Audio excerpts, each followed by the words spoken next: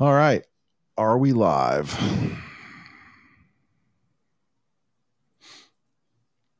Is this the internet?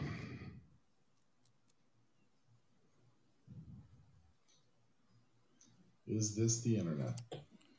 Game on. I hear it. That's a good sign.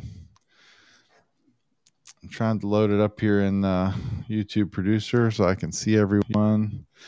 I guess for just a minute we can turn the chat overlay on.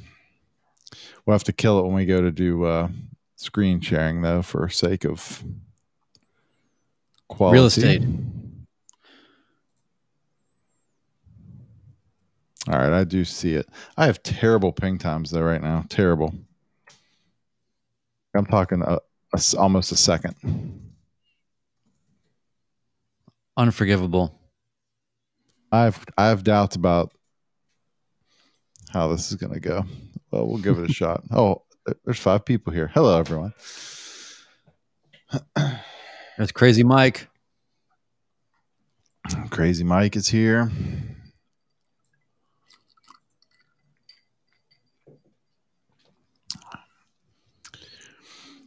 All the different types of aviators. I'm ready. Old and bearded. We've got the old and the bearded aviators. All right, let's do it then. Here we go. Let's go. Let me make my chair quit squeaking.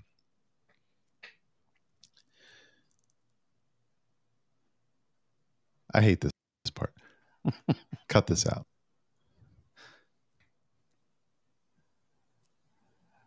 Hello and welcome inside the Midlife Pilot Podcast, episode number 17, all about how we use ForeFlight. And this is a podcast kind of built and designed around people like us in your midlife, learning to fly or just enjoying general aviation in the middle of your life. And that's what we do here. My name is Chris Moran. I have a YouTube channel called Convenient Midlife Pilot. And my co-host is Brian Siskin, who has a YouTube channel called Brian Siskin.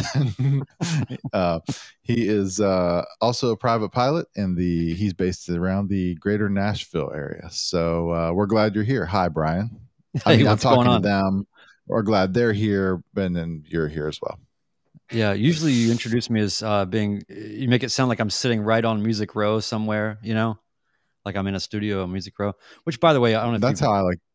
Music Row is basically Airbnbs now. It's not what it used to be, but anyway, yeah. How's it going? Good to see everybody, all the mics, all the aviators, all the everybody, and yeah. So it looks like you're having some bad weather there, so that's good. You're not flying. Don't fly in bad weather.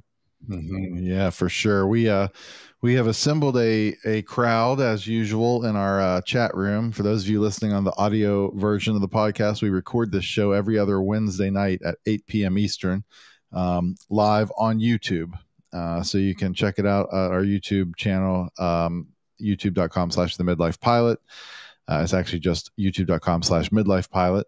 I don't know what happens if you put it's probably not going to work, but so you can check that out and join us in the chat. We love to hear from people while we're recording these episodes. So I really excited enjoyed, about by the way. tonight's. I just want to interrupt. I wanted to say before we move on, I really enjoyed your 150 video.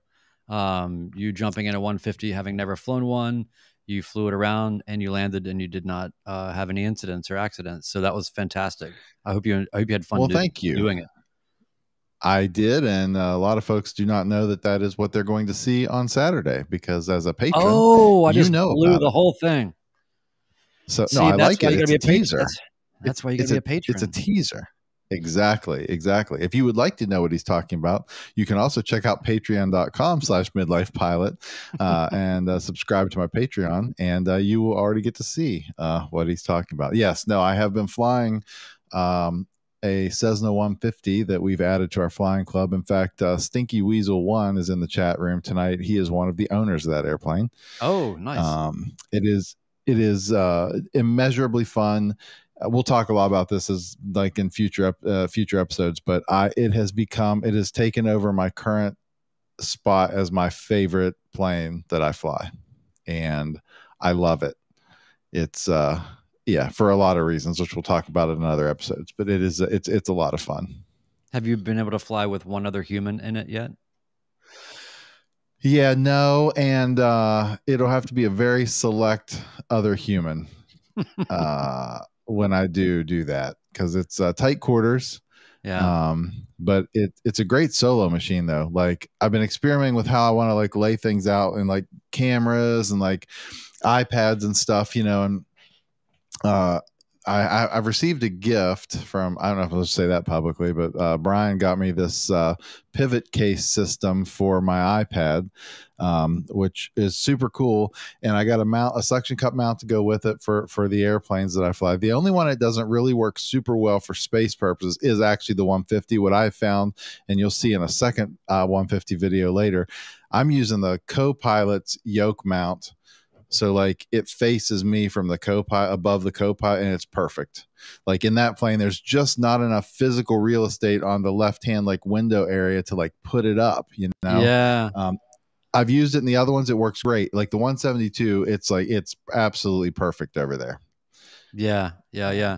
Well, I'm glad that worked out. I mean, it all stemmed from, well, one, you were nice enough to put us all up in a beach house for the Midlife pilot fly in. So I thought, that would be a gift to kind of reciprocate for some of that, which it barely does.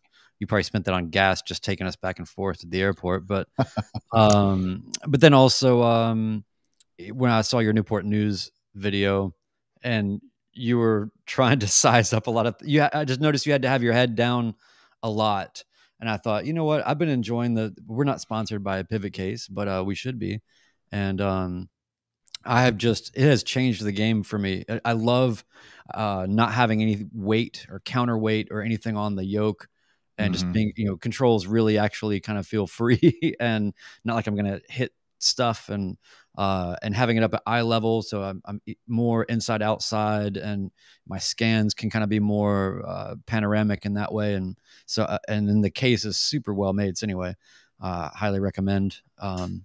I actually know we'll find out if we get an endorsement or not, and if we do, then we get so much of a promo code. Then I highly recommend that people go. There you go. I did actually mention it in the first 150 video. I did use it. I don't know if you noticed it or if you watched the full length, but I had it up in the windscreen, and immediately when I rotated and took off, I had immediate regrets about its location. I was like, yeah, this is not going to work well for me, because I felt like I literally to my left could see nothing. I was like, I don't know there could be a human there, and so I messed with it some in flight and played with it a little bit, but I ultimately found that it worked great on the yoke on the other side. I appreciated you deducing that you shouldn't stick it on the window that opens. Yes, exactly. Well, this is going to be fun tonight. ForeFlight, talking about ForeFlight is actually one of my favorite topics. It's done well historically. Everybody I talk to seems interested. It's one of those things that, like, I don't know, there's just a lot of interest about it as a tool. I think part of it is because it's so there's so many layers. It's like a giant onion, and there's like, and I feel like I'm pretty, like, I'm not like, I'm not done any instrument stuff yet, so I'm not like super deep into all of the stuff. But like as a VFR user, I feel like I touch just about every element of it, like flight planning onto other stuff. But what do we think? How do you want to like crack into this thing tonight? Like, what's the best approach here to kind of talk about stuff? Well, I mean, I think you're setting it up nice. By the way, your probably most popular video is your ForeFlight video, right? So how does that make you feel when you go to all this effort to, record all these flights and all these other adventures and all this, and then the video that just kills it is you sitting down and just talking about ForeFlight. So obviously it's something that people want to hear about. I did like your ForeFlight video because it was just the right amount of, here's how you do basic things, and just here's how you do some cross country planning, and it wasn't too deep, but it wasn't so shallow that it was kind of useless. So, and I'm sure that, I know we've got some Garmin people and other, things, so sorry, we're just not going to talk about that, but because I don't know anything about it. I really don't, but there might be some principles or some things that overlap. So hopefully it's not totally alienating people, but that is your most successful video. And it is something I've always, wanted to kind of go a little bit deeper on, but maybe not in the ways that are about, there's a million like go to ForeFlight if you want to learn how to do all the things. We're not here to That's right. teach people things or whatever. And we're definitely not instructors either. But we did sleep at a Holiday Inn Express last night. No, but so you know, but I think that we've got maybe some insights, and it's more about like with a product like that that's so full featured, there's just different ways to do the same things, and there's maybe some slightly hidden, really valuable things that maybe you just weren't aware of, and there are sort of little nuggets you can kind of uncover. So maybe we'll consider this a success if anybody walks away feeling like they got something new out of it that they just didn't know without us being painstakingly instructive. Yeah, that's fair. And we're going to do our best while we're recording this audio podcast to be mindful of the audio audience. Although for those of you watching this live as we record it or later on YouTube, the video, if you're listening to the podcast and you want to check it out again with video, you know, it's on the YouTube channel. So you'll be able to kind of see some of the stuff. We're going to show an iPad screen here as we talk through some of this. So those of you who are listening, if you want to check out some of the video content later, you can do that. So yeah. So I guess okay. When did you start using ForeFlight? Like in your pilot journey? That's a good question. So and I believe you started using it, you know, 5 years before you even had your first lesson or something. But pretty much. But so I started using it right when I knew that I was going to be soloing fairly soon. I didn't use it for probably I soloed at 25 hours. So it was probably maybe at about 18 or 19 hours that I started looking at that, because I just thought, well, once I'm up here by myself, I'd like to have all the tools that I can possibly have. Right. So that was about then. I started before my first lesson, and I used it from lesson 1 on, mainly because, well, several reasons. I had an instructor who was on board with that idea and thought it was good. Thought it was a good idea. Really, for me, the biggest factor that got me even started in it was ADS-B traffic. Like, I just really like that extra layer of like awareness of you know, other airplanes and whatnot. So that was kind of like really all I did the first few was like I had the chart open with the traffic overlay on it, and like would watch our position on the map and see other planes, like, because you know those first few lessons, like it's all you can do to like keep the airplane in the sky, let alone like mess around with this. So it was just like on my yoke, like a map all the time. Mm-hmm. So it was kind of like a chart and like traffic for me in the earliest of days. Well, let me ask you this: when did you start using it for checklists? Also pretty early. That's a good point, because that was easy for me. Like, I love that not having to get out other like pieces of paper and other stuff, just to have everything there. And I use it from scratch pads early too, for like writing down the weather. Like I probably had my first couple lessons where I actually wrote on paper. And then we stopped that nonsense like pretty much right away.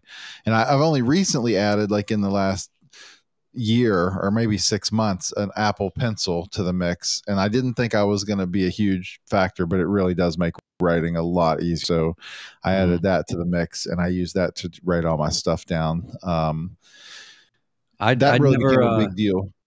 Yeah, I never there was a period of time a little bit where I used it for checklists.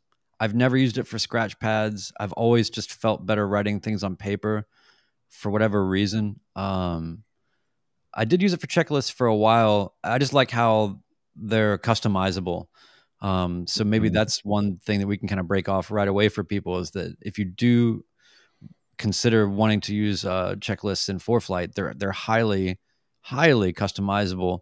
And so it'll start you off with a baseline checklist that works for that model, that covers all the things that really need to be covered.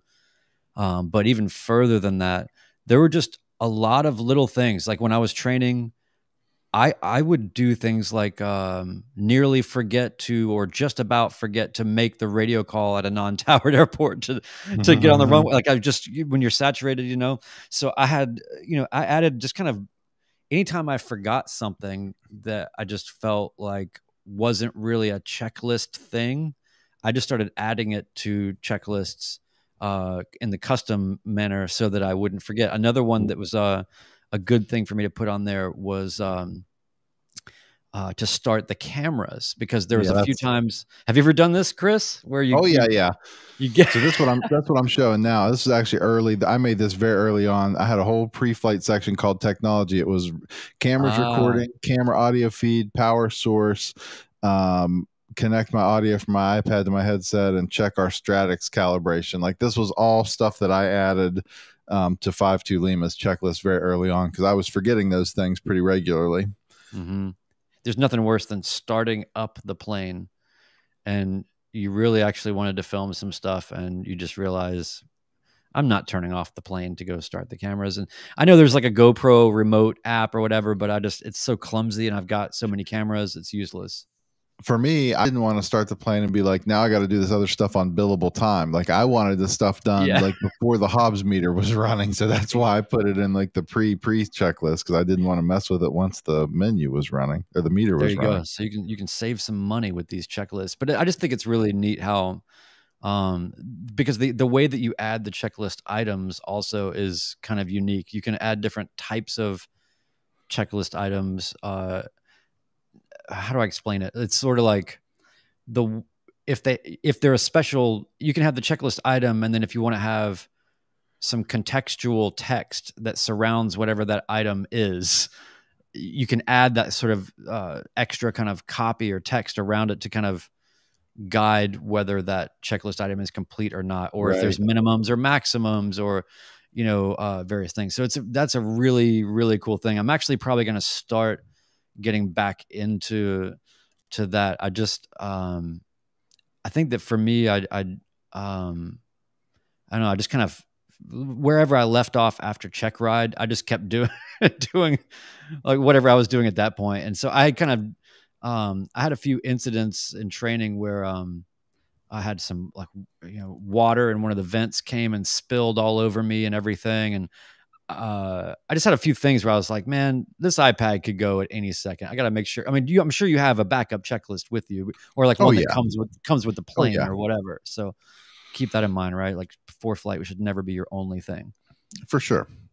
Yeah, no, for sure. I'll show you something else. Are we just going to jump around here and talk about some of our favorite things? Is that kind of no? We're going to be highly organized. Yeah, that's just because that's us. I'll show you a place I've been spending more time than usual lately in ForeFlight, and that's in the aircraft section, because we've added another plane to the club now, so I had to add the 150. And every time I do this, I end up spending time kind of with my other airplanes that I fly that are in this list to kind of go through and clean some stuff up. But if you haven't spent much time in the airplanes section, there is a lot in here that you can do that'll really make ForeFlight even more powerful for you, especially on your cross country planning. So I always tell people, if you haven't done it, it is very important that you fill out the information on your aircraft in here that you're using as much as you can find, like your glide performance, so that your glide advisor ring is accurate, that it'll show you in your map where you could glide to in the event of an engine failure. Your weights, like I use it for weight and balance. It's important to make sure you have the latest weight and balance data for your airplanes, and they're correct. Like check them against the paperwork, and I always, the first few I do them on paper and ForeFlight until I'm sure that I can trust what I've put in here, and then I go exclusively by that at that point. But also, here's a big one. I don't think a lot of people really dig super deep into the performance profiles. So this is a bad example. This is the new 150, but I'll show you like 5-2 Lima and 152. I have 10 performance profiles that I've built for 5-2 Lima, and they're all different altitudes and different power settings based on the cruise performance charts that you can find in your POH, right? So you specify, we won't go super deep in the weeds, like you say, this isn't a training event, but basically inside each of these performance profiles, you specify your climb, true airspeed, how much fuel you burn per hour in the climb, and what your climb rate will be for that distance. So you got to get a little creative sometimes when you're building these for like the higher altitudes, right? So like, in your table, it'll show you like what your climb performance is. And is it really that the whole way through? Your airplane, so you kind of have to, and you tweak these over time, which is what I have done in 5-2 Lima. I've compared like actual performance versus what I had planned, and I've slowly adjusted these profiles until I can pretty much count on these now to be accurate. But then you put in your cruise airspeed and your cruise gallons per hour, blah, blah, blah. Anyway, you fill out these things, and then when you're flight planning, you pick the appropriate profile for the altitude of your flight plan, and you can get these things dialed in to where you can really get your fuel planning down to a science. Yeah. Super helpful. So if you haven't spent much time in the aircraft section, I think that's one that like people like throw their plane in the first time and they put its colors and like, blah, blah, blah. And then just, that's the only thing you do. But there is glide ratio 9-to-1, call it a day. Exactly. But there is immense power in the like aircraft section of ForeFlight. So if you haven't spent any time in there, I'd encourage you to do that. Yeah, that's good stuff. I haven't done that, but it's also, I think, the difference between owning an airplane and periodically accessing one that somebody else owns and allows me to fly for some crazy reason. But I do have a little bit of that going. So now, like, which plan level of ForeFlight are you on? It's a good question. And that might be a first thing to talk about. I have yes, we should address that. I have the Pro Plus USA. That is not the big one. The big one is the Performance Plus. So I have the Pro Plus plan, and I've been happy with that.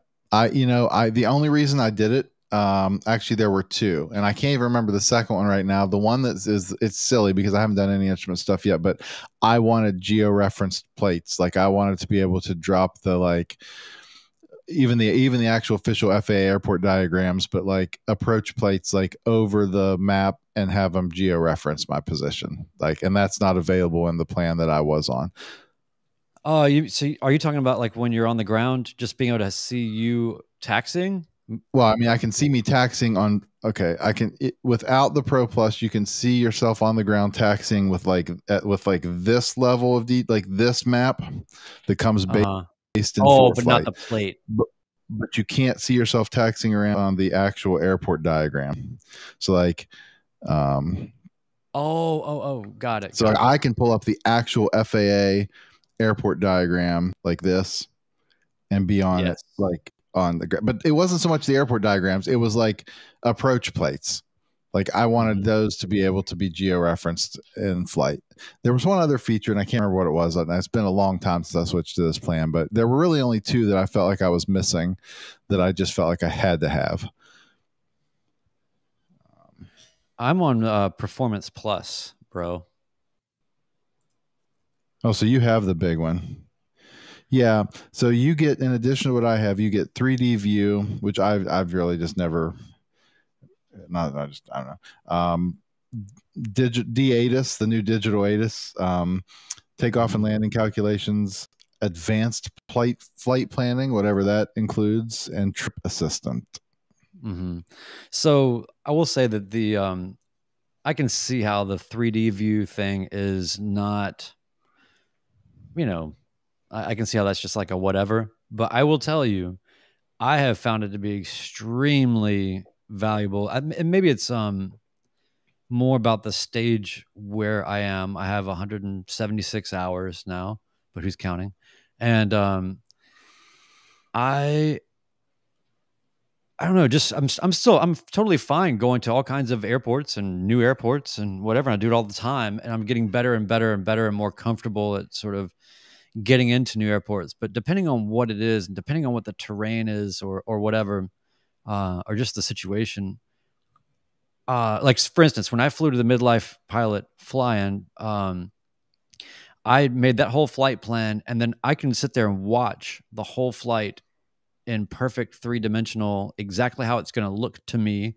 So I could see exactly where, the spot where I chose to go over the mountains, how does this really going to look when I'm actually there? Also the 3D view of the airports thing is really cool too, because it will blend. So I can choose any airport, and then look at the 3D view of that airport and choose what altitude, so I can kind of get a sense of here's what it's going to look like when I get there at this altitude, which is hugely helpful when you've kind of seen it before. Right. And you kind of already have mental landmarks and things in your head about sort of where the airport's going to be, how it's actually going to look. And it'll superimpose real-time traffic over the 3D view of the airport. Those things to me That's cool. have been, it's definitely, beyond what is necessary. I'm sure that my father didn't have any need for such things, right? And when in his day, cool, but I mean, these are, I feel like he would like a lot of this stuff. I think he would appreciate a lot of these tools. And so for me, going to unfamiliar airports, especially, or on any long trips where, the terrain's going to be different or whatever, it just is nice to be able to actually kind of pre-experience the whole flight. And then also it's kind of neat to be able to, you can follow your track logs in the same way, and you can pan and turn and look out the side and look down, and it's really like you're in the plane. So it's a little bit of whiz bang, but it's definitely a cool thing and somewhat functional. That's cool. Yeah. I'm going to just real quick talk about a couple of things, like just on the main, like the map view, like my favorite things. I'm not going to spend a bunch of time because I've beat a couple of these to death, literally to death. I'm going to hide our faces for a minute on the stream so we can see the whole. I don't know how many people know the bottom, the bar down here on the map screen. I'm sure most people know this is customizable, like the thing where it shows you some stuff here across the bottom strip of the map. If you hold down, if you just touch and hold on it anywhere, it'll bring a menu, and you can pick in each spot what you want to be shown in each of these blocks across the bottom. My absolute gold gem, like hidden gem, secret favorite thing is the destination absolutely feature that I turned on like most immediately. And then when I have my stuff in here, no matter where I'm going, it always tells me if I started descending right now, how many feet a minute I would have to descend at to get to where I want to be at my destination. That I think is like a super easy cheat. And a lot of our GPSs, you can calculate, vertical nav. Like you can calculate descent profiles in like our Garmin 430 and 530 and stuff, and it's fine. But it's a lot more twisting of knobs than just like to glance down your pad and see it on your iPad. So like that's one of my favorites. But before you move on from that, yeah, I just want to say that is the descent to destination is, especially having it up in a view where you can see it at all times, and as it changes, it just sort of takes the ambiguity and especially again when you're going to new airports, and it's not some thing where you some big destination, you're just trying to make a hop to get over to some place and you haven't really been there a lot or whatever. Right. It's so great to be able to just take all the ambiguity about when to start your descent. The only question I had about that feature though is, or maybe it would be a feature request, but I'm assuming that means to get to the ground, the runway, not pattern altitude. What would be really cool is if it was a descent to destination to pattern altitude. So I think I think it does modify that. If you were like to go into your flight flight plan, where you go into procedure and then add your traffic pattern, how you're entering the airport. I think when you add it to route, I think it does change your descent to destination profile. I'll double check it the next time. Okay. It does change the numbers, but that may also just be because it's changing the distance. So I'm going to fly until I get to the ground, right? So I need to double check. Yeah, I kind of feel like that's what it is. But and by the way, you just kind of blew right through that. But that's easily one of the coolest ForeFlight things too, that I don't think a lot of people actually use. But being able to put your procedure in, to be in the air and be like, okay, I'm going to go to this airport here. And just, you already know what the best wind is, what the best runway is, the best way to enter the pattern. It's fantastic. Yes, agreed. It is super, super cool. Hey, here's something else people may not know, especially if you haven't updated to the latest version of ForeFlight. One of the features, as I've watched these forums, oh my God, as I watch these forums since I've started using ForeFlight, complain, hey, how do we switch sides? Hold on, everyone. There we go. I've watched these forums complain and complain and complain forever since I've looked at, like, when you make a flight plan and you put it in ForeFlight and you pick an altitude, it's like that is the altitude for every leg of the thing. There was no convenient way to change your profile view or anything to show you like different altitudes at a thing. Okay. Finally, in this last release, I've got a flight plan here. This is actually a real world one that we flew for Father's Day with my wife and daughter on the evening of Father's Day, and we were going to go up from Fairmont, up over Moretown, out up here around Nemacolin Resort, and then come back. So I was going to do, there's some terrain here. So I was going to come out here at 5,500, and then we were coming back at 45. So you can now go into the profile view on the maps screen.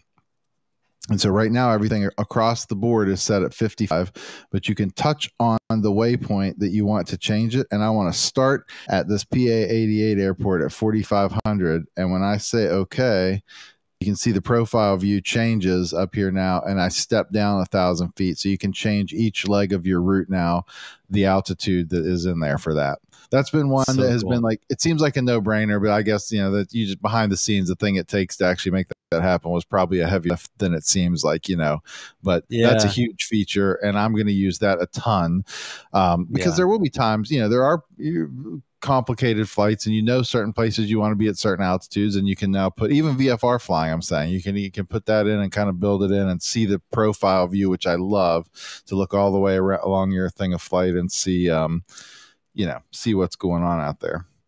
Yeah, another thing you have, Brian, in your tier that I don't have. Here's one thing I would like. I think you have a clouds option.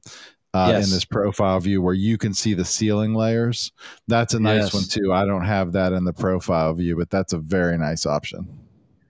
Yeah, and so I think that the first level of ForeFlight, if I'm not mistaken, you don't have this profile view at all. Is that right? I think that in the whatever the bare bones version is, or the entry level, I'm not sure. I don't think you have that profile view, which is certainly one of the most handy things. So I've got. So, by the way, I saw that Wingman Flight Academy says I reached out to ForeFlight to ask them to add the checklists to the web interface so it's easier to make a custom checklist. That's a great idea. I could not agree more. That's fantastic. That's a great idea. And you know, be advised, if you're already familiar, that the web version is woefully obtuse. It's not great compared to what you get with the actual iOS version, which I understand they can't be developing on parallel platforms and make any money. So right, so it is anyway, very good. But it serves the purpose that I need it to primarily, which is flight planning and like you know, and that kind of stuff. And you know, and it's all in sync because it's all cloud based. So you end up with the, you know, you mess with the plan on your laptop and it's on your iPad and it's on your iPhone. Like it's you know, I get all that, but it's you're right. The web version, other than for like basic the flight planning stuff, there's just the features just isn't all there. No, but that's okay. I totally understand. But that checklist piece is something that shouldn't be too crazy for them to do. So I agree with that. And what was I going to say? Oh, so I have on the note of Wingman Flight Academy. Now, before we go, we can kind of maybe cycle back to tips and tricks types of things. But I love this idea of what is it actually. I learn a lot about something when I figure out where that tool falls short. Strangely enough, it helps you figure out what it is and also what it's not. But I have a small laundry list. I wouldn't call them grievances, but I have things that I wish that they would change or add. Would you like to hear one of them, Chris? Absolutely. Okay, great, because I'm going to say it. So, so here it is. I've written this down so I don't forget it. All right. Okay. I want because ForeFlight already has all of the, especially when it's like, I'm not asking you to do anything crazy new. It's just about how do I look at this information? I want to be able to build a flight plan based on, in the same way that you put in your aircraft profile, right? With your glide ratio and weight and all these limiting characteristics. I want to be able to go in there and say, I'm a VFR pilot right now. I'm only ever going to be a VFR pilot right now. So I want to be able to say, I don't want to land on any runways, say, that are less than 2,500 feet, and they must be asphalt. And that's kind of just always, whatever your minimums are, right? Like I will, 5,000 feet for clouds. That's my minimum. My crosswind is, 10 knots minimum. Or, you can build a minimums profile, which one would promote safety because it'd force you to really think about what are all of your actual minimums. And then you can activate it in such a way to where it's like, I can go into like a planning view that sorts or filters by those minimums. So if I want to go flying one day, I don't have to sit here and peck around and figure out which place is the best place for me to go today. It just shows me the places that are already meeting those minimums, and that, the wind is already right down the runway, or there's no more than a 10-knot crosswind. And I'm not going to show you all the places that you can't go today. I'm going to show you only the places that you can go today. I like the idea. Oh, but gosh, here we go. Can I play devil's advocate for a minute? Oh, God. You know why I think it's going to, and here's why I think where it gets challenging. Okay. And that's just me being cynical and thinking of the way the world works.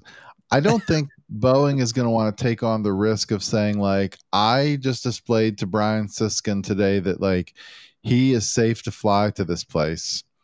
And then something is not exactly right, and it's not. And you end up doing something stupid, and then it comes back and says, well, the app told me, I think there might be a certain threshold of like risk that they're just not going to be willing to assume. In much the same way, like if you've got a flight briefing, which we've talked about this, like you talk to a flight briefer, they're very careful with how they choose their words that they say to you. Like it's super careful. Like, they won't tell you what to do or not to do. He'll say like, VFR flight not recommended. Now, I actually took a flight, like one of the early ones was a condition where he said VFR flight not recommended, and I went anyway. But that's a different story. It was completely well thought out. It wasn't like flippantly, I was just like, screw you, I'm going anyway. It was very well planned. But like, so I mean, it would be cool. And you're right, because the technology is there, right? Because they already know all these things. It's just a matter of filtering now by these various parameters.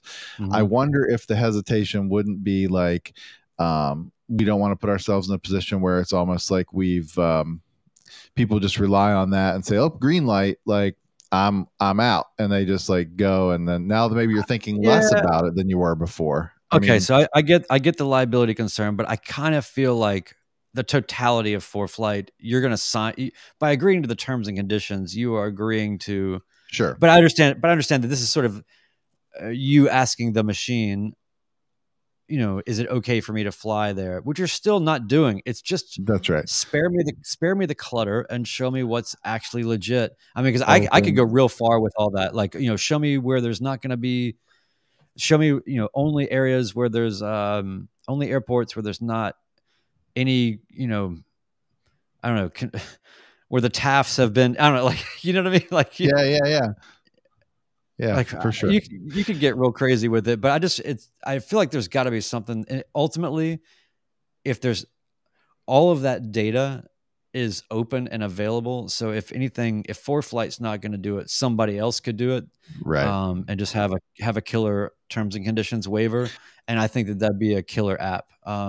That's true. So that's all I'm saying. Oh, tell me like, how can I know for sure that there's a crew car there or not? I don't know. Just you can't. I know you can't. Now we're getting into I actually have what kind of crew car? I have a question that I can answer from Wingman Flight Academy. Sometimes I have looked down at my second view on ForeFlight and lost my own ship and have had to scroll around to locate it. Do either of you know a way to always have your own ship in view? Yes, I do. Now, it's not always, but let me show you how you can do that. And for those of you listening to this audio podcast, let me tell you how you can do it. All right. So in this instance, you can't see my own chip is in the middle of these rings, like over Fairmont. Like here I am. See my little own chip right here. So I'm in the view now, but you're right. It's easy to scroll, to go look at something else and then like be flying and be like, now where am I?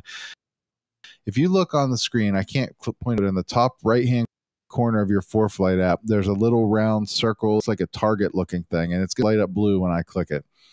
So I touched it with my finger. It's in the upper right-hand corner, right under where the battery charge percentage is. You see how it stays lit up blue if it's selected. And from that moment on, your own ship will stay centered in the screen from now on until you drag and move again somewhere else. See, the blue goes out when you do that to indicate that you're now no longer centered. But that is a take me to my own ship. And as long as you don't pinch or move the screen again, it'll stay centered forever there on the sectional again. That's great. Yeah, that's great. And then you can do the same thing, a similar thing for traffic targets. Oh yeah, like if you select a traffic target, like there won't be very many in my area right now because it is the weather is not super great. Like that guy, yes. Anyway. So see, you're right, Brian. There's there's a target for traffic. Yeah, you can center on those. So yes, that's the short answer to that. Because that is annoying. Certainly lose yourself in the. Do we have 2 minutes? I mean, I don't know what, unless you have something else right now. I was gonna say, I don't know if we've talked about like. I got to go. I was privileged enough to go to Oshkosh last year, and I actually went to 2 different ForeFlight sessions while I was there because I was super interested in it. And a lot of some of my YouTube friends, the folks I've worked with on various projects, were actually panelists on one of the talks. So I got to hang out there for a little bit, and they actually showed me something that I didn't know about flight planning. I used to go into the flights section and like start my plan from there and do stuff, like in the flights section. And then when I was ready to fly, send it to the map view. Yeah. That's not really ForeFlight's like recommended way to do that. They believe you should be starting in the map view all the time to build your plans. Because kind of the idea is like when you're in the map view and you pull down the flight plan drop down, like the file drawer from the top for flight plan, and you just start to build it out by typing. Like you put your home airport and your destination airport in, let's say, like that's how I would normally start. And so it just makes one big straight line. You put those 2 things in there and it just makes one gigantic straight line to your destination. And then if you want to do other stuff with it, you can kind of view around here and like click on your line and drag and drop like spots along your route and like how it's going to be and whatever. And while you're still in this screen, you can do most of the same functions that you can do from the flight screen, honestly, like pick which airplane from your list that you're going to fly. Open the altitude advisor tab so that you can look at what like the best altitude for flight for this route would be, a performance profile for your airplane, all the things that you would be doing in the time of departure. Time of departure, exactly. So you could like pretty much plan here, right? You kind of get it figured out how it's going to be, get all that. You can look at profile view, make adjustments to your altitudes, and then when you're at that point, you can use them to send it to flights. Okay. So then it puts it in the flights section of your thing where you can do your nav log, your briefing, like fill out some additional information, pack it. Like the idea is it's so much easier to manipulate the flight plan graphically on the map and get it, how you want the flight to be, and then do the paperwork details later in the flight section. So like that was kind of a change of approach for me. Like when I started planning my flights this way, it made it a lot easier. It saved me a bunch of time to do it that way. Well, I got another feature request here based on this. I want to be able to have a multi-leg flight and do all that planning from the map view. And then I want to be able to send it to flights, and I want it to be able to break apart each leg into its own flight, so that then if you want to do a flight plan, you're not having to, because now you're doing copies and duplicates, and then stuff gets all wacky. I just want to be able to say, break it apart now into the legs that I've created. That's interesting. And then because ultimately, if you're flying, like when I flew to your place in the Outer Banks, I stopped in Mount Airy. And so I didn't have just one giant flight plan that I was following all the steps along the way at each airport and fuel stop and whatever. I was basically flying from here to there and then the next thing to the next thing. So I would like to be able to have those broken apart for me.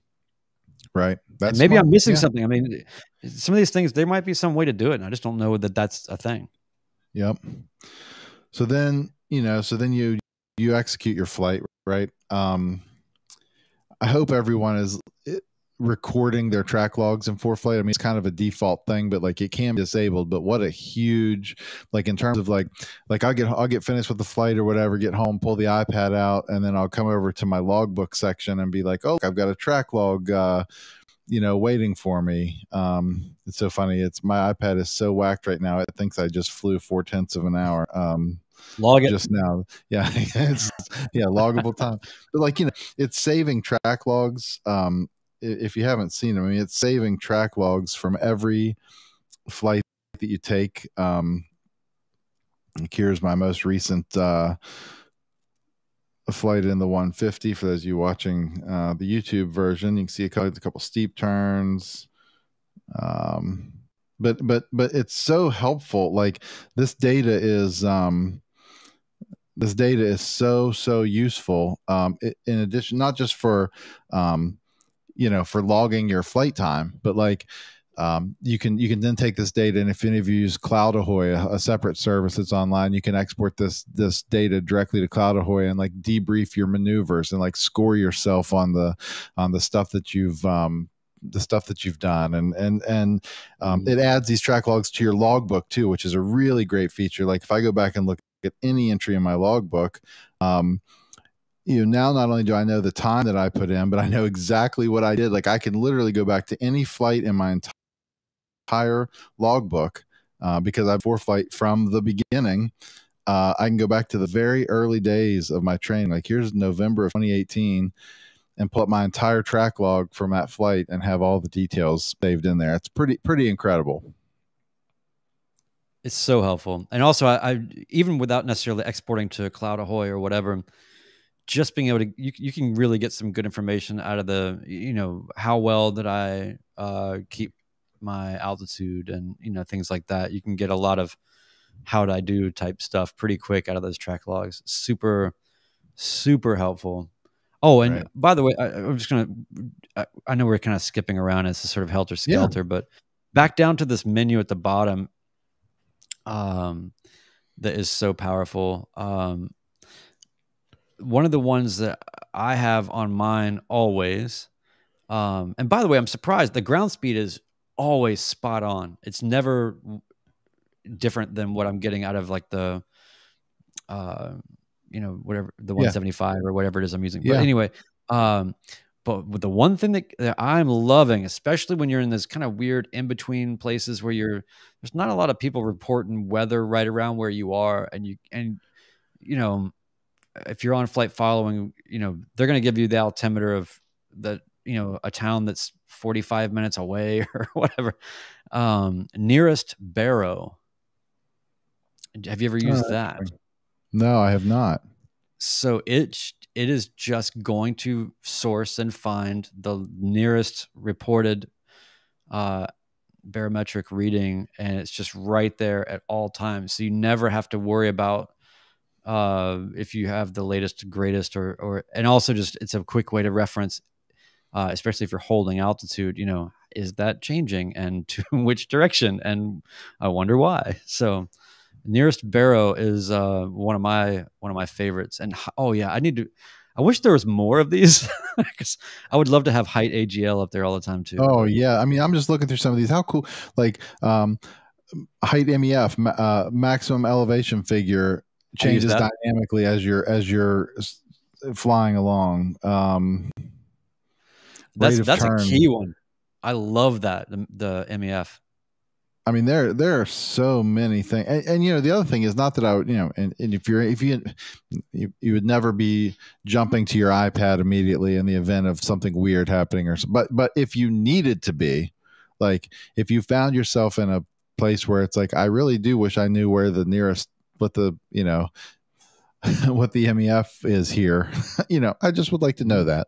You could always at a moment's notice pull that up and keep it up. You can change this dynamically on the fly. It takes 2 seconds to make a change down there. So yeah, I think the MEF thing is great because your eyes, like when you're flying, I want to minimize how much time I'm referencing the sectional or anything that's me looking inside.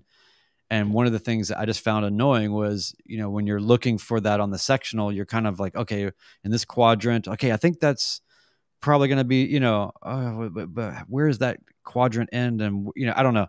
You're kind of just having to triple check it in a way and look at it a little bit. Whereas when you have that just staring you in the face, I can just glance at it. I know exactly, okay, as long as I'm above 2200, I'm good.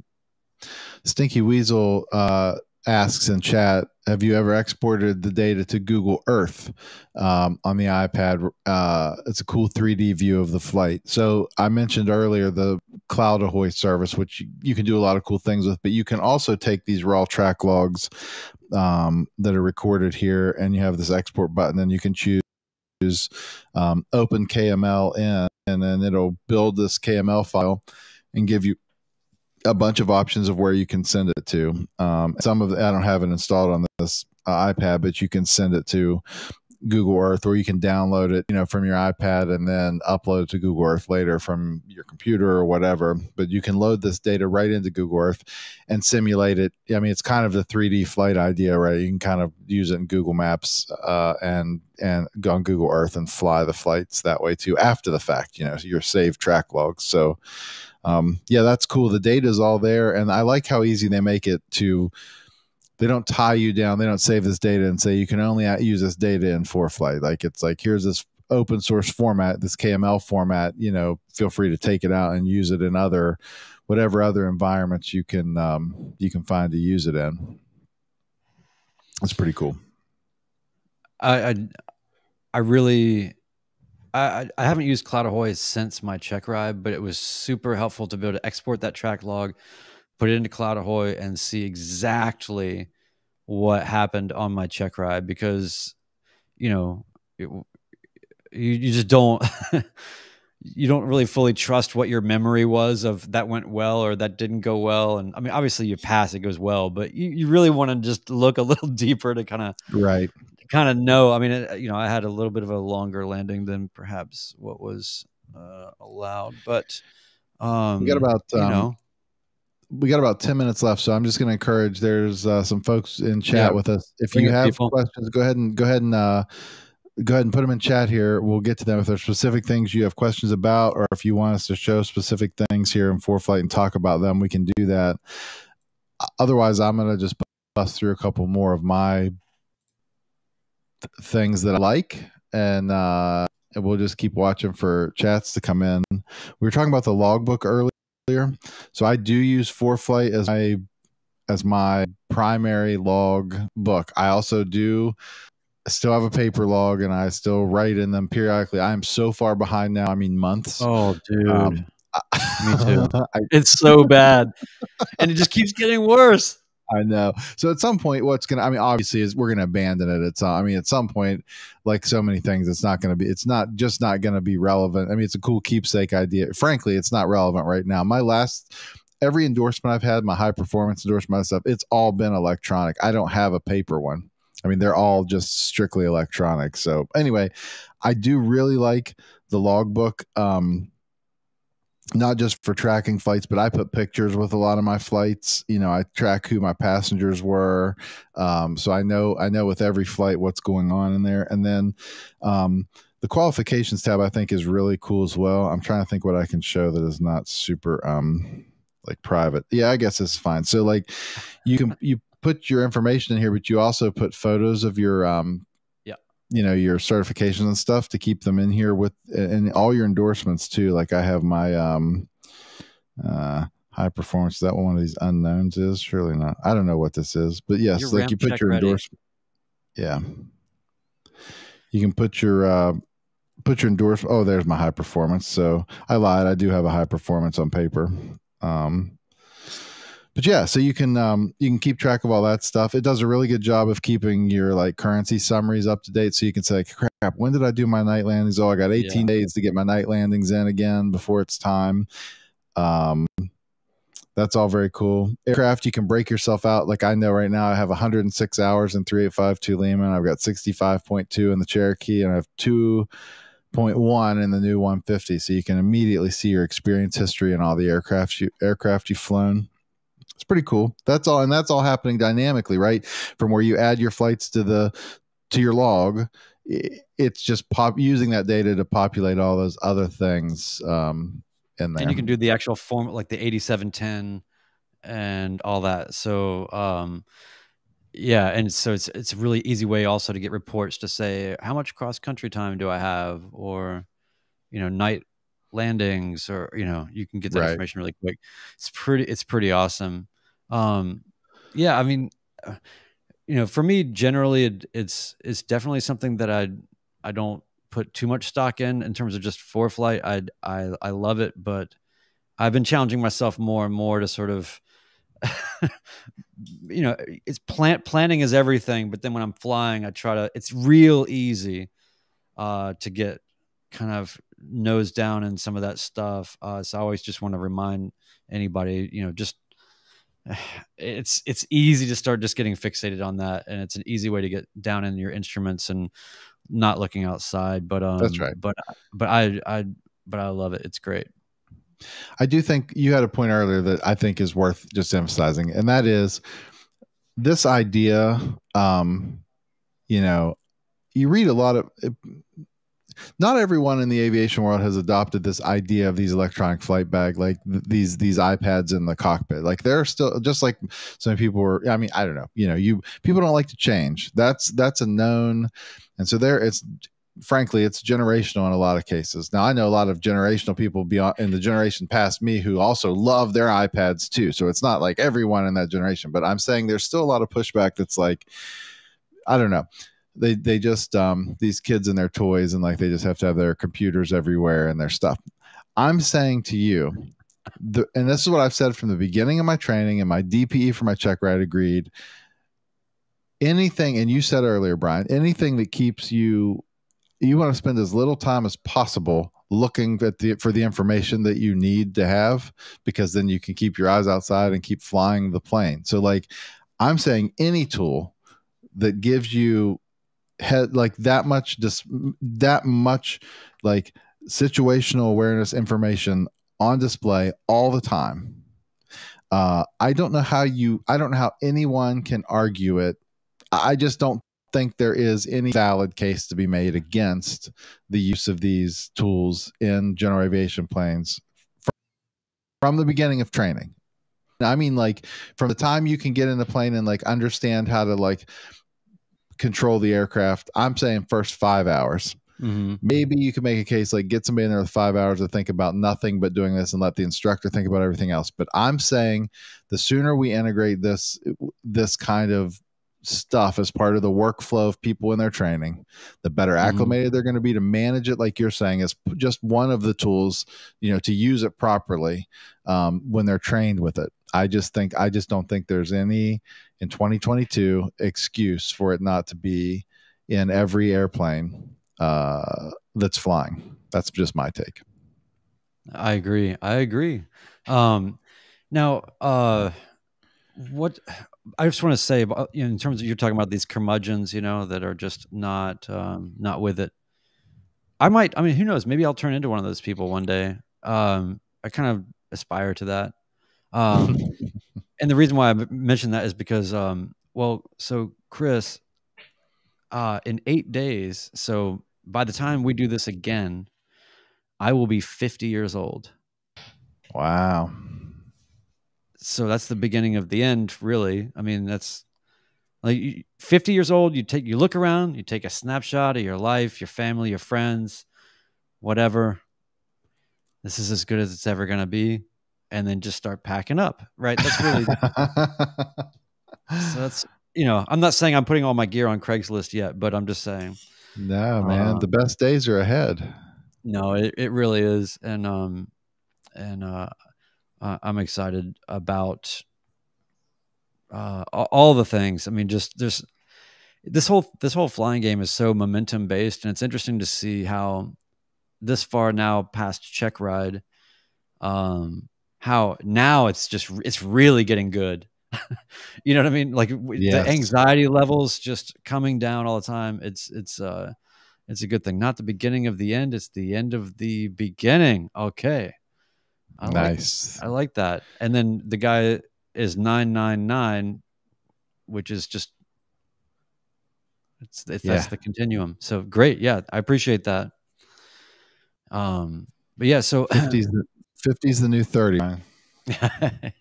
so this has nothing to do with anything, but I just wanted to tell you about it because we didn't get a chance to small talk before we got on today. But I had a funny experience flying yesterday, or no, day before. We were flying to a place about an hour east of here, me and my wife. And, we're on flight following, and we're kind of going just over the north border of the Nashville Class C on our way east. And so we're on with Nashville approach. And it's, I appreciate, Katie getting a kick out of this because she hasn't really seen, it's like, yes, look down there. That's a Southwest jet going underneath us, or whatever. It's just cool. But so we were on, and obviously you're on with just, it's, a couple of Cessnas and a bunch of Southwest jets and United jets. And for whatever reason, the controller, I told him I wanted, he knew that I was on my way to this airport, Smithville. And I guess I said something about the destination, or he asked something about where we were going after we'd already told him. Anyway, he said, he's like, he goes, "Oh, so you just, are you going out there for the cheap gas? I heard the gas is just really, really, really cheap out there, and, I mean, not that there's really anything cheap these days." And he's kind of going on this whole thing. I almost felt like it was like a trap because I was just like, I was like, nope, we're just going there, landing, leaving, just trying to get off of the, I was imagining all these Southwest jet pilots just being like, oh my God, what is this folksy conversation going on right now? But the thing is it kept going on. And I was not doing, Katie even later observed, she was like, you weren't doing anything to spur that conversation. And he would not stop. He was telling you to do this and do that, and all this. So anyway, those are the best. It really, it's especially when you're learning how to do things like flight following or deal with ATC. I wish I could have had an experience like that early on, because it just immediately, once they're humanized and the veil is lifted in that way, it just takes the tension down that you would have about your own communications so much. They're just people, and they've got jokes and they've got conversations they want to have. But I just thought that was a funny thing, because I was just giving like one word answer, just like Wilco, haha, like I'm not trying to talk right now. Now I want to go find the audio. Right? Yeah. Controller must have awesome. been a private pilot. Maybe so, because he knew the way he kind of said it was sort of like, I heard everybody's going over there for the cheap gas. I don't know. So yeah, it was funny. Well, that's good stuff, man. I wasn't getting yelled at. That's great. Yeah. Yeah. Well, I hope to fly some. It's like much like you. It's been hot and crazy, and I got to go out a couple times in the 150. Went out on Father's Day. Happy Father's Day. Thank you. I saw the picture that your daughter painted for you. That was awesome. Yes, it's wonderful. I shared it on Instagram if anybody's wants to check it out. She made a watercolor of our Cherokee, and it's really pretty cool. And so that's great. We went out on a Father's Day flight. This is the last story. I need to be careful that I violate any. Okay, so well, it's funny how you start making decisions like we're talking about, right? So like all three of us in the 172, and it's hot. I did the performance calculation, so I kind of knew how I was going to be getting out of Fairmont. We're like on the runway, full power, and I had laid my Apple Pencil up on the dash, which I don't ever put stuff up there, but it kind of, as we're rolling down the runway, it kind of like went forward. So like I am on on a takeoff roll, rotate, I pull back.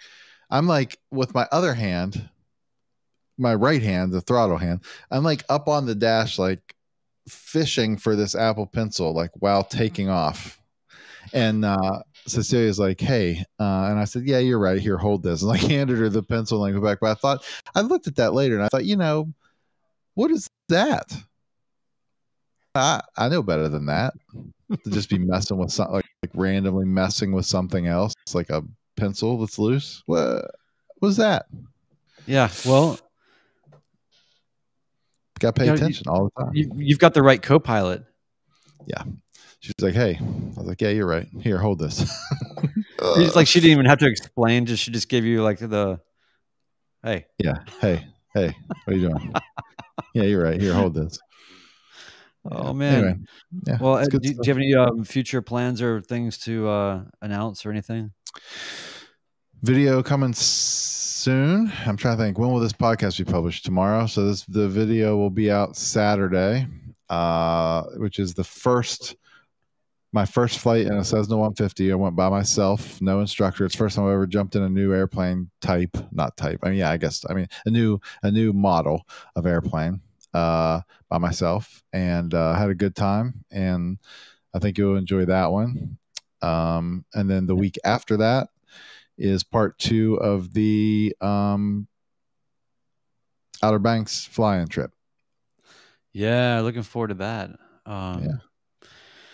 Yeah, I've got a bunch of stuff backed up, but I was happy to go out on Father's Day, a year anniversary from my first solo, and just do some pattern work, and just did a nice sunset flight by myself, and just did some landings, and I posted a video of that, but it's nothing special. It's just some landings, but I watched it. It was very good. It was like 2 minutes of just and I don't know landings. if he's in here. I didn't look in the chat tonight. Did you notice if One Dull Geek was in here? I just want to give him a shout out real quick. I don't know if you watched his latest video, Brian. There's another guy that was at our flying with us. You can check him out at youtube.com/1dullgeek. He started his instrument training, and he published his first video in his series of going to instrument. It was very well done, I thought. Yeah. Oh yeah, I saw that. Yeah. Good, really good lessons, like voiceover, like explain, like keeping us like what's going on. Like it was I thought it was very well done. And it was done to a level 2 where and it was done on a level 2 where, like, even if you had no idea what any of this was, he does a good job of explaining. It's very, without being painful, right? He's just somebody that's not even a pilot or aspiring to be a pilot would still find it interesting. So yeah, it was really good. By the way, also, I had a little bit of a back and forth with this very small YouTuber, aviation YouTuber by the name of SoCal Flying Monkey, and I'm working on trying to getting him to join us, and we'll see if he can do it. So that'd be cool to have. That'd be cool to have him on. He's just another production geek like the rest of us. It's funny how many production geeks there are. The fly planes, there are a lot. He's one. We've all kind of done the similar work. Like Christopher, I can't remember his last name. He's the Baron pilot. Right. He is an A1. It's an audio engineer, an audio mixer for like NBC. He does golf. He does golf like the big golf events in TV trucks. And I've done so much TV audio. Like it's funny. Not at his level. Mine's like regional, like here kind of stuff, not like national stuff. There are a lot of production people I'm finding that are also like into airplanes. It's kind of cool. So I think it's similar uses of the brain and multitasking and performing in the moment kind of considerations. But I would love to talk to Eric. I just think that would be, I love what he's doing on his channel. I just think they're he's a really good storyteller, and I think that his family adventures are just awesome. And he took that plane, that Cherokee 6, and turned it into like a freaking awesome beast. And they're doing some really cool stuff. That would be great if he wanted to come on and talk, because he's another one, and he's talked about a lot of stuff on his channel through his kind of like his flying. He's got a lot of lessons to share.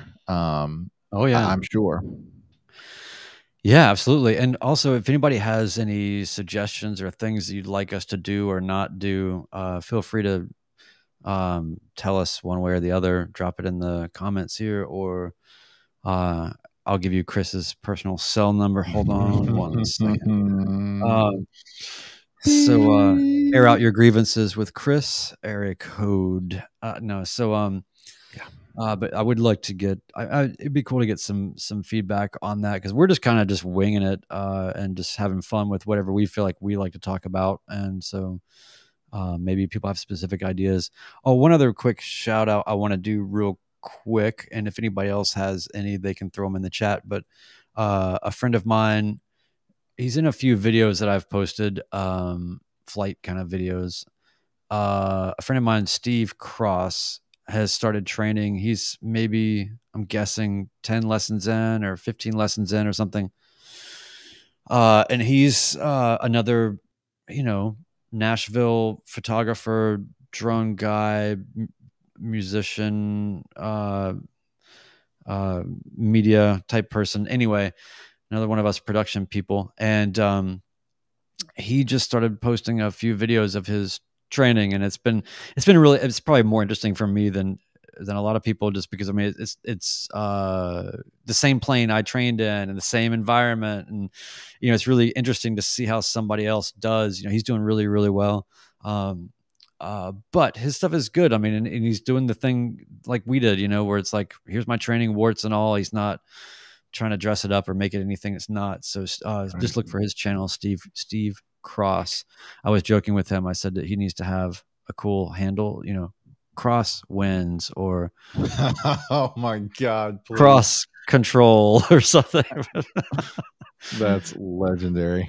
But he's a good dude. And then another friend of mine, Lucy Silvis, who's a singer songwriter here, she just found out that she's been, you know, training really hard to get to her solo, and it hasn't quite happened yet. And then she just is having some struggles now with her because she's not from America, so now she's having to deal with all that stuff, and it's kind of interrupted her training. So, but I've got some videos of her. But go check out her music. Anything, follow her on social media, say hi, encourage her. And then I also have another friend, Autumn Roth, who I filmed her discovery flight. She's right on the brink of soloing, and she's just at that point where it's like, I know that it seems like you're doubting if you can ever do this, but that just means that you're right about to make it happen, you know? So, I've got a lot of friends that are training right now that I'm trying to, I don't know, support in whatever ways I can. But yeah, check out Steve Cross. Awesome. Yeah. That's ATC communication webinar. What's that about? There you go. And that's a suggestion for a topic. We should talk about ATC communication. I have a lead. Well, I don't want to keep name dropping because we don't know if any of these are going to pan out, but there is another very famous audio podcast that is done by two air traffic controllers. Yeah.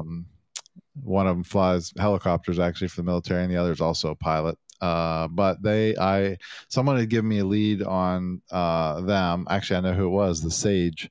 Was trying to hook us up. I would like to run that down. I think that would be a great guest for like our audience to talk to a couple controllers. I think that would be super cool. So hopefully we can make that happen. Yeah, thanks, Jay Little. That's a good one. Okay, that makes sense now. That's a great suggestion. When I saw a webinar, I didn't know if you were suggesting that people go, yeah, but that makes total sense. Yeah, we can talk about talking. For sure. People get stressed out about it. I get it. It's a lot. Well, that was fun. All right. Good topic. Man. Good choice. That's always a good one to kind of dig into ForeFlight a little bit. There's always something new to learn, or whatever EFB you're using. I saw some folks mentioned Garmin Pilot earlier. We're happy to talk about that, but I know nothing about it. But you know, similar idea, right? I mean, all the information in one place and displayed differently, and you know, different graphics and menus are different, but yeah, good stuff. Yeah, good times. I don't have any big adventures coming up, but I am going to do a sunrise flight on my 50th birthday. So I'm going to get out when it's dark at 4 in the morning, and then I want to see the sun come up on my 50th birthday from the sky. And my sister is coming to town I haven't seen in a while, and you know, she and I both flew around with my dad as kids, so it'd be the first time that she's ever even been around me as a pilot. And so I'm going to take my sister up for sunrise, and I'm super excited about that. Roll those cameras. Yeah, actually, I thought about it, and you know what? I don't think I am. I think that's going to be one of those that's just like, just want to be here. But maybe I will. We'll see. I appreciate the motivation. I'd watch that, but nobody Yeah. cares. Nobody cares, so don't worry about it. Nobody cares. I know this is going to stick with me forever now. It's going to be my epitaph, which is great, actually, for an epitaph. Well, thanks for being here, everybody. That was a lot of fun. We'll do it again in 2 weeks.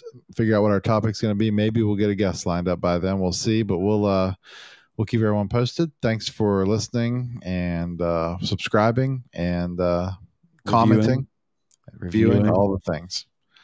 All right. Appreciate it, man. All right. We'll see you next time.